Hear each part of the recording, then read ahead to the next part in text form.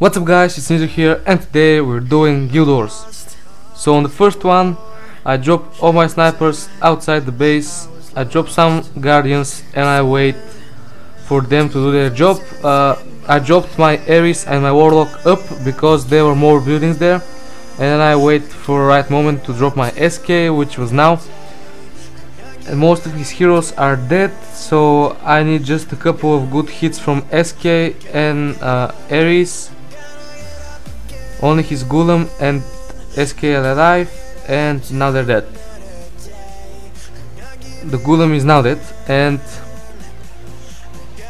he had two really strong totems, the one with the AC and the green feet. If you drop SK down, he's going to be destroyed by the green feet totem.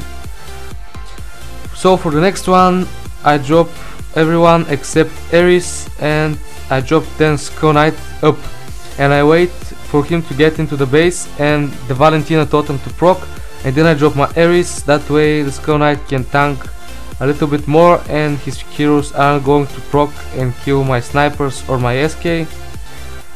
And before it was started, everything is over.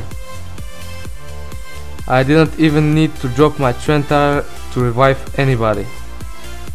So this was pretty easy base. For next one, I drop everyone except my Ares. Again, I'm waiting for SK to get into the base, and then I drop my Ares to not allow the enemy heroes to proc. He had the Ares totem, but that didn't affect me so much, and my SK is still alive.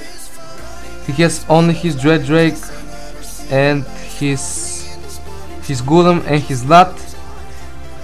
Then my Ares gets into the base and he gets killed, but my Skull Knight engages all the other heroes arrive. I dropped my Trentar to revive my Ares and everyone who was dead, and only this Vlad was left, and he's now dead, and everything again is just finished for now.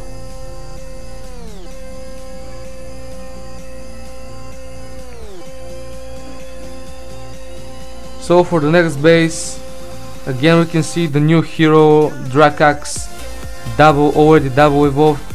Here I drop everybody and SK again, but this time I drop him on the corner.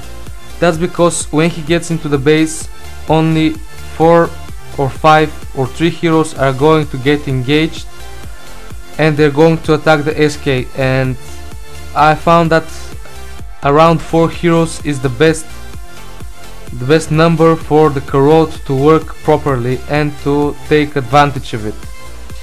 My SK dies, but only his Drakax and Vlad are alive. My Ares was dead, that's why I dropped my Trentar, but my SK is going to kill the Vlad before my Ares is even alive. This Valentina totem is absolutely useless and late, and we're finished with the base. Ares totem again useless and late. So for the last one, this was the hardest one of them all. So this one I drop my SK first, that way he gets into the base and tanks for me. Then again I drop my Ares, wait for him until my SK is in the base, so my Ares will proc on the heroes and not allow him to proc and kill my SK.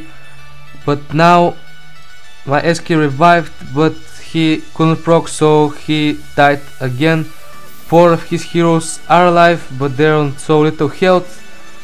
I drop my Trentar, he revives everybody, my SK kills everybody else alive under my Ares proc, and again everything else is just a cleanup. So these were my Guild Wars runs for today. I'll have 2664 points. So that was all from this video, and I'll see you in the next one.